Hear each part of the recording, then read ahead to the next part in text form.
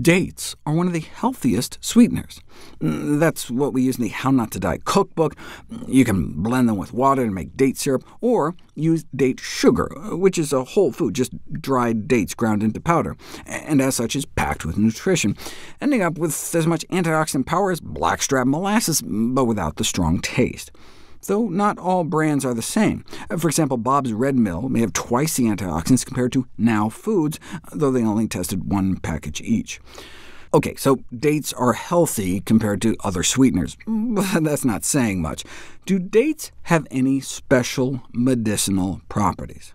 You'll see papers like this in the medical literature touting the therapeutic effects of date fruits in the prevention of diseases, anti-inflammatory, antioxidant, anti-tumor activity, complete with figures like this, of the purported pharmacological activities of date fruits in disease control. But what they don't say is some of this may be based on studies like this, where they feed dates to rats. That sounds nice. But then induce testicular ischemia by twisting their left testicle clockwise 720 degrees, so like 2 full rotations to completely kink off the blood supply. So did the dates help? Who cares if the dates helped? We're talking about rat testicles. It's like when researchers test the nut-on-nut effects of pecans. What relevance does that have? Though ironically, perhaps the strangest assertion here, that dates helps with labor and delivery, is actually supported by randomized and double-blind placebo-controlled trials, as I've covered before. So let's keep an open mind here. What about the purported anti-cancer effects? Researchers studied the impact of dates on our good gut flora and colon cancer cell proliferation. Our gut harbors about 10,000 billion microorganisms and is considered the most metabolically active site in the human body. All sorts of crazy stuff is happening down there, and we can reward our good gut flora by feeding them prebiotics, like dietary fiber and polyphenols, a class of antioxidant phytonutrients.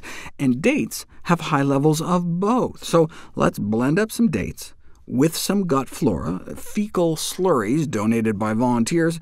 You've heard of green smoothies? It's more like a brown smoothie. Well, what happened? Both the whole date extract and just the date polyphenols were able to significantly increase the growth of beneficial bacteria. And then they also assessed the ability of mixtures to inhibit the growth of colon cancer cells in a petri dish. Even just a polyphenol fraction cut cancer cell growth by more than half, and the whole date extract nearly blocked cancer cell growth completely. Together, these data suggest that consumption of dates may enhance colon health by increasing beneficial bacterial growth and inhibiting the proliferation of colon cancer cells. It would have been nice if they actually studied the effects of dates in the actual colon, but there's never been such a study.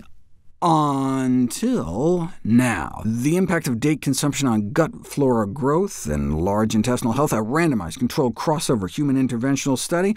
Volunteers were randomized to either a control group or 7 dates a day for 3 weeks. And there were significant increases in bowel movement frequency, not surprising, eating the additional fiber, but also significant reductions in stool ammonia concentrations after consuming dates. I have a video on why that's important. Furthermore, date intake significantly reduced genotoxicity in human fecal water. What the heck is that? That's like human stool tea, a water extract of feces from someone eating 7 dates a day, causes significantly less genotoxicity, meaning is significantly less DNA damaging, which is good, since that's what's coating the insides of our colon on a daily basis.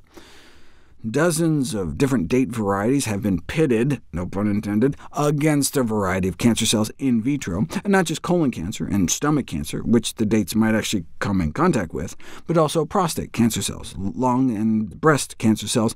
But of course, we'd have to first show that the active components are actually absorbed into the bloodstream and end up in those organs.